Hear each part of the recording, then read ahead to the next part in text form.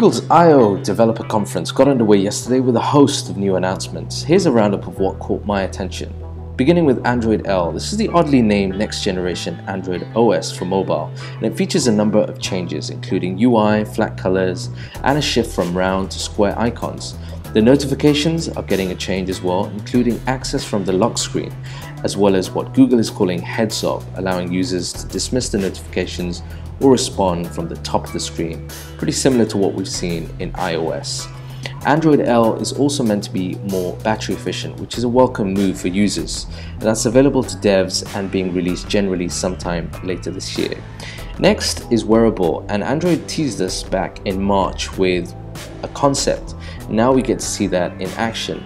3 devices were announced, including a Samsung and LG iteration, as well as the hotly anticipated Moto360. Now the Samsung and LG devices being available to pre-order today, with the Moto coming in summer. Google showed off the features, which included access to Google Now, notifications, and the ability to order pizza. Yummy. Exciting to see actually what has happened to wearable technology as a genre, and to see the progression at such a fast speed.